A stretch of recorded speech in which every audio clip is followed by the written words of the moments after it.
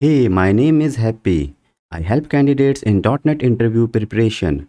After watching this video, you will be able to answer this question in any interview. If you want to cover all the .NET interview questions, then please click on like and subscribe buttons so that you cannot miss any important interview question. So let's start with this question. What are the types of joins in SQL Server?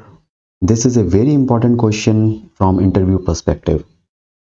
First is outer join, which is of three types. Left outer join. As you can see in the diagram, it returns all the records from the left table and the matched records from the right table. So see here the diagram, we have two tables A and B and we are getting all the records from the first table. And see the query here below for the left join. Select star from table A alias A, left join table B on A dot key. So this is the column on which this join has been performed.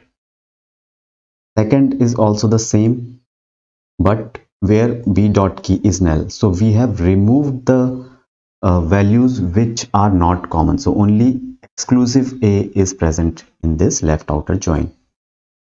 Second type of join is right outer join. Similarly, as you can see in the diagram, it will return all the records from the right table and the matched record from the left table.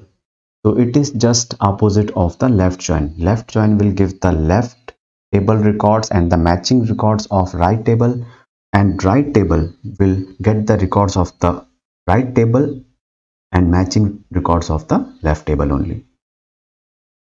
Then we have full outer join, the third type of outer join it is. It will return all the records whether there is a match in the either left or right, all the records will be returned. And if you want to get records, if you don't want to get the records which are common, then you can just use this null query like this. So this is full outer join. The most important one is this inner join, which is mostly used for SQL queries because it will return the records that have matching values in both the tables.